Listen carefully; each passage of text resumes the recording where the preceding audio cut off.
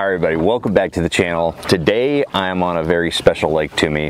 This right here is a pond in northern Connecticut that I grew up on. It is by far the most important fishery of my life because this is where I learned how to love to bass fish.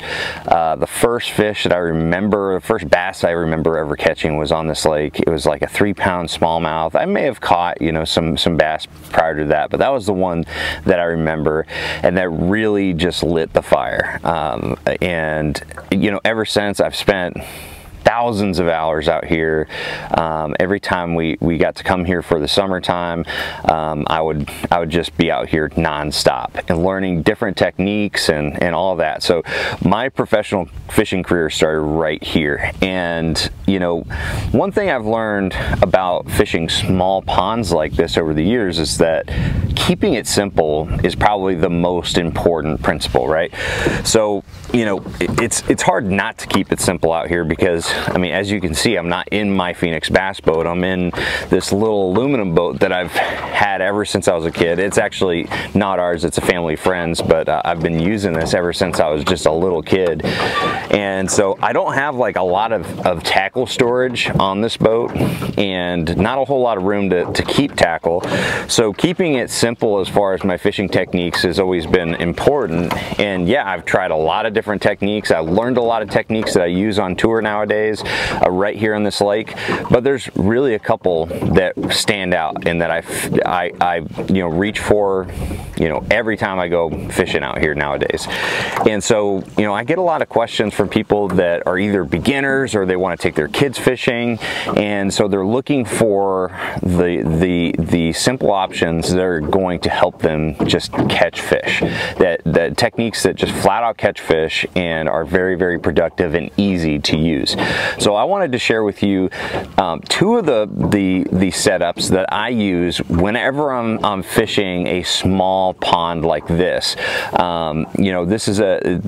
This pond in particular, it gets out to around 15 feet of water. Generally, the fish don't go any deeper than like 12 feet. It is a natural lake, so it's fairly clear. It's got good submergent vegetation on the bottom, but it doesn't have like a lot of vegetation that grows up towards the surface.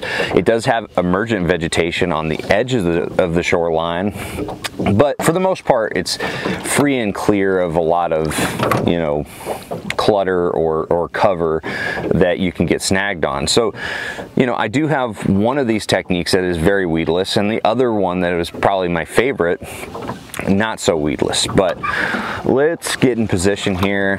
Essentially what I'm fishing today is just this large rock flat. It's always produced ever since I was a little kid. It goes out to about 10 or 12 feet of water, and the rock flat ends up stopping, and some grass kind of starts. So there's a little bit of a grass line. So let's get in a position right here, and the very first technique that I want to show you is one that I harp on all the time. And if somebody that is new to bass fishing comes up to me, or they are taking their kid fishing, and they ask me what technique out of everything would you suggest that I try, this is it right here. A wacky rig. So the wacky rig is something I kind of discovered, I think, when I was like, I don't know, 12 years old or something like that. And a wacky rig is essentially, you're taking a lot of different types of straight tail worms. So this one right here is a stick bait. It's the Z-Man Zinkers. It's full of salt. It's a little bit wider than like a traditional like finesse worms or something like that. And so it is able to be cast a long distance, but also has a nice subtle kind of like shimmy as it falls. So it has a good fall to it. And with a wacky rig, you're taking a worm hook like this Hayabusa 201, and you're just essentially hooking it, right through, not quite the center. I like to find the little smooth collar on this. See, most of it has like this textured, these ribs on it, and then you have this smooth part right here. So when it comes to that collar, I just kind of hook it right behind right on the edge of that smooth part towards the middle. And so you could do that. You can also hook it in the direct middle, but I find that that's a good balance point. But you're essentially just hooking it like that. It really doesn't look like much. It doesn't really look like it would work, but the beauty about this is that it is just so absolutely simple. When you cast it out, you're supposed to fish it on a pretty slack line, because you want this bait to fall just perfectly by itself. You don't want to have any tension on the line that inhibits the natural kind of shimmying action as it falls down. You just want it to be able to fall on its own weight. So when you cast it out, let me see. Yeah, I'm in the zone. I'm right in the zone here. We got all tangled. All right, so when you cast it out, essentially cast it out, then let out some line, you know, and you can have a bow in the line and you could still maybe feel the bite. But what I suggest for people that are new to this technique, or for kids, is to really just make sure that they don't have any tension on the line at all. They just kind of let it fall, and give like a 5 count or something like that. Count it down and then bring it back up.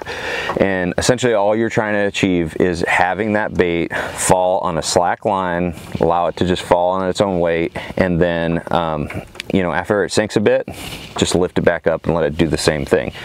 And the wacky rig just absolutely crushes the fish. And it's still a technique that I don't just use when I come to these small lakes. I actually use it on tour quite a bit when now we're on the bottom.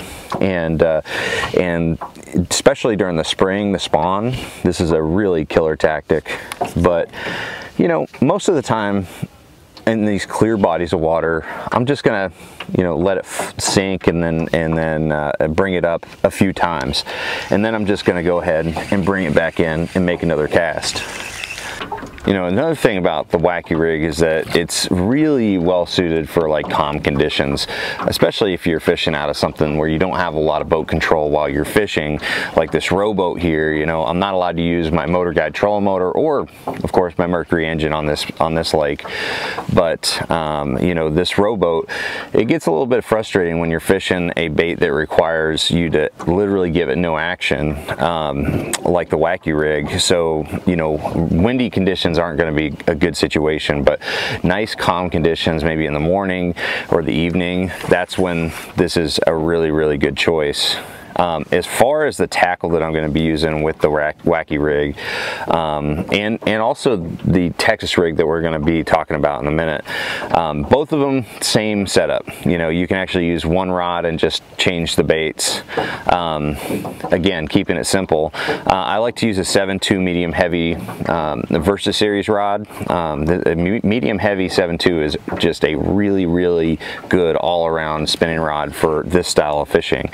So this is a really good rod for this. And then I use, you know, a stunner spinning reel, and I like to put a main line of braid. So I use Seaguar Smackdown braid. I like the high visibility flash green, and just so I can actually watch the line and see that bite. That's especially important with the wacky rig, where you're putting a lot of slack in the line, so you don't necessarily feel the bite, but you can see it. And then I end up putting like a 10-15 foot fluorocarbon leader 8 or 10 pound test, depending on the situation, and depending on how thick the cover is. You know, a really good braid, again, going back to simple and also keeping it inexpensive, or not braid, but fluorocarbon. The Seaguar Basics that came out last year is 100% fluorocarbon for $9.99, and so that's a really good value for, you know, fishing these small ponds. You don't have to get too crazy, because these small ponds generally don't get a lot of pressure, and so, you know, the fish are generally pretty willing to bite. But I like that Basics. Right now I'm using the Seaguar Gold Label. A little bit more expensive. It's my favorite leader material. But if you're just looking for something that's cheap, the Basics is a really good one. But so anyways, that's the last component of that. Of course, the hook that I'm using is that Hayabusa 201. I like something, you know, that is like the 1/0 size or something like that.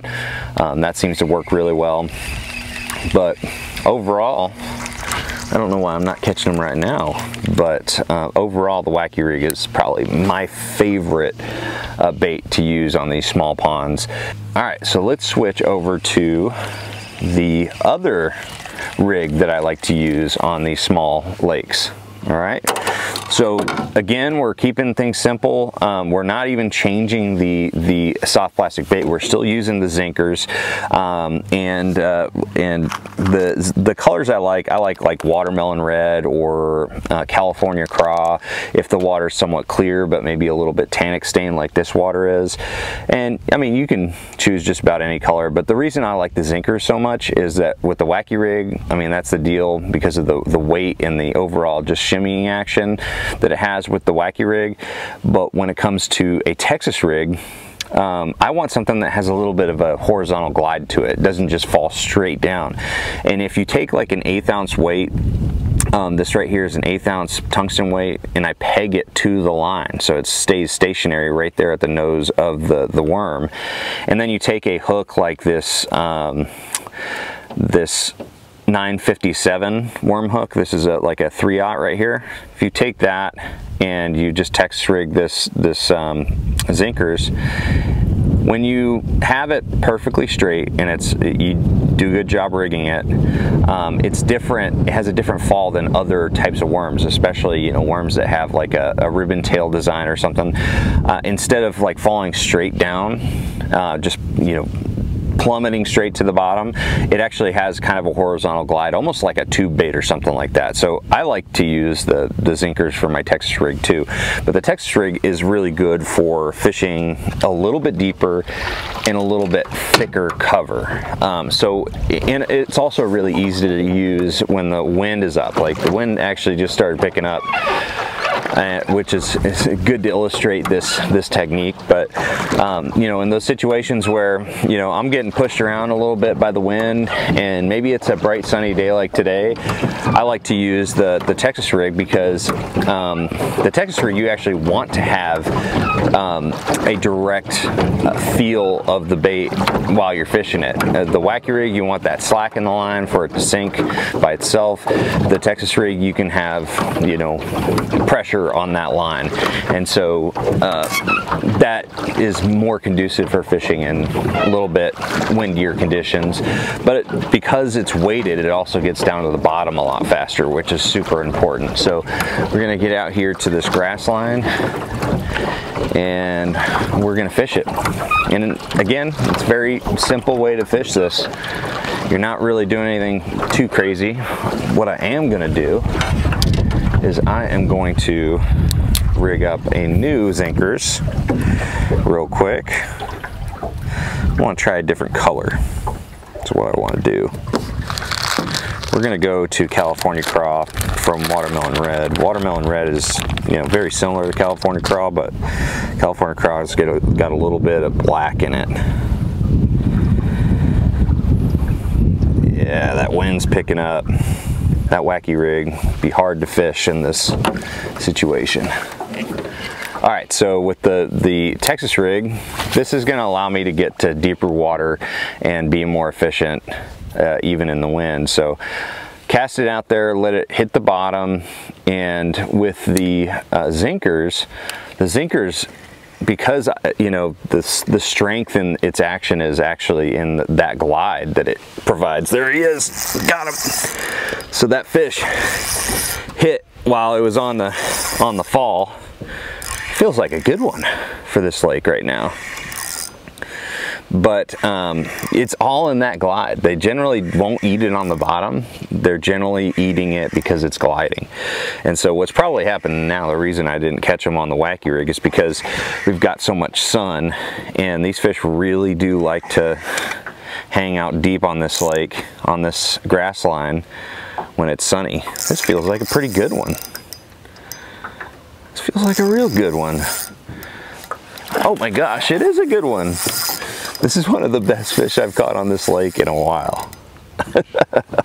So we're using the same exact tackle, that 8-pound test with the, you know, the braided main line, same rod, reel, everything. Again, you could use one rod for both of these techniques and then just swap out the terminal tackle. Come here, come here. Check that one out. That's the biggest one I've caught since I've been here this year. Now, I've caught bigger fish here on this lake. I caught an 8-pound 10-ouncer here once, and that's definitely not an 8-pound 10-ouncer, but that's like a 3 3/4. That's actually a really good fish for this lake. But that was fun. Let's put him back.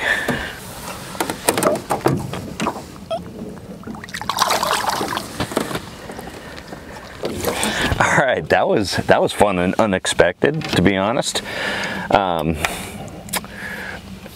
there you go. I mean, the Texas rig, it just allows you to really just fish a whole different part of these lakes, you know. And sometimes, you know, these fish are even though there's not a lot of pressure on a lot of these small lakes, the shoreline and the shallower depths do get pressured more, for sure. And so sometimes, you know, going a little bit deeper or into thicker cover is the deal, and that's where, you know, a simple Texas rig like this works. And, you know, fishing the Texas rig, you know, if you're fishing a worm that is maybe just a straight tail, like finesse worms, or you know, a worm that has like a ribbon tail design to it, you can fish it a little bit slower. I'm kind of fishing it pretty aggressively, where I'm hopping it real fast off the bottom because I'm using the zinkers, and that has that kind of glide, and I just am essentially just trying to hop it up so it can glide back down. And that seems to be the best way for me to get strikes with this particular, you know, worm that I'm using. There he is, right there. But, you know, you can slow it down, try different things. Oh, that's another nice one.